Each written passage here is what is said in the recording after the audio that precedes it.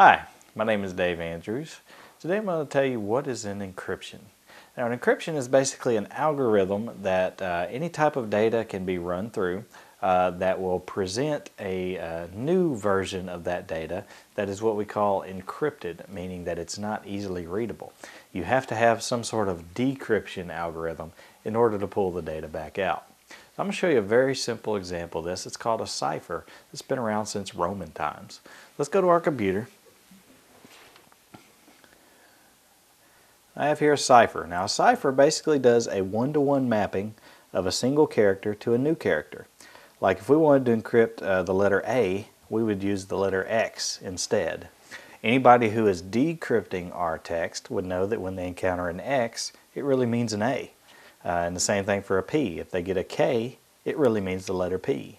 So if we want to do Mary Had a Little Lamb here, the M would be a J, A would be an X, the R would become an L, the Y would become a C. Now our space character over here would become a %. The letter H would become U, A is an X, D is an H, %. So you can kind of see as I continue on here that this text is becoming basically unreadable unless you know the key, which is our cipher down here, unless you know that key to actually decrypt the text that I am sending through.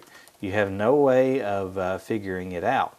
The only way that you can figure out this type of thing is to do sort of a brute force type of thing where you go through each letter and you continually run it through and run it through and run it through until you kind of figure out something that's actually readable.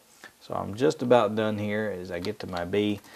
Mary Had a Little Lamb being run through our cipher here, which is called the key, gives me these results right here. Now I can send that to somebody and they have to have our key letters in order to decrypt this back into Mary Had a Little Lamb.